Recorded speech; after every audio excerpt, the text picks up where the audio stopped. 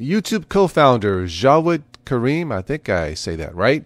Well, he's released a statement. He actually posted this on the very first video upload to YouTube, apparently back in 2005. He edited the description of it, and I have it here.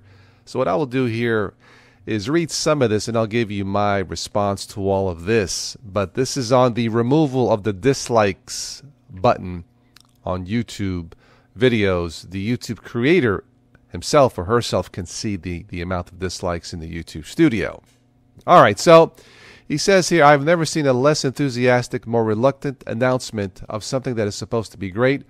Calling the removal of dislikes a good thing for creators cannot be done without conflict by someone holding the title of YouTube's creator liaison. We know this because there exists not a single YouTube creator who thinks removing dislikes is a good idea for YouTube or for creators. All right, so he's saying that everybody who watches YouTube, everybody who creates content like me, hates this idea. I personally have a neutral feeling about this, so I'm not sure about that. Why would YouTube make this universally disliked change? Well, it's not universally disliked, at least I don't think so. All right, there is a reason, he says, but it's not a good one and not one that will publicly be disclosed. I believe YouTube did make an announcement or explain why. Instead, there will be references to various studies that apparently contradict the common sense of every YouTuber.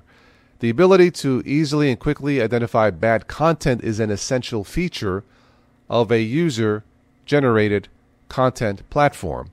Why? Because not all user-generated content is good. It can't be. In fact, most of it is not good, and that's okay. I would tend to agree. The idea was never that all content is good. The idea was, however, that among the flood of content, there are great creations waiting to be exposed. And for that to happen, the stuff that's not great has to fall by the side as quickly as possible. The process works, and there's a name for it, the wisdom of the crowds. Okay, that can be debated. The process breaks when the platform interferes with it, then the platform invariably declines. So he's predicting, because he does not like this one decision by YouTube, this co-founder of YouTube is basically saying that this is the beginning of the end of YouTube. Does YouTube want to become a place where everything is mediocre? Because nothing can be great if nothing is bad. In business, there's only one thing more important than make it better, and that's don't bleep it up. Okay. He states here that most of what's on YouTube is not good. Okay.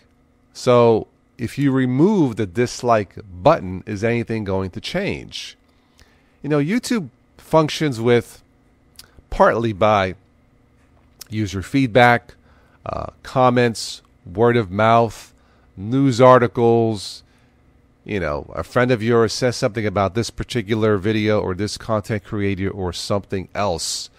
So when we talk about YouTube creations, there is a way for you, if you're watching someone on YouTube, and let's say that the dislike button is gone and just the like button, if that particular video does not have a lot of clicks on the like, wouldn't that already tell you that maybe it's not that popular a video? Do you really need a dislike button?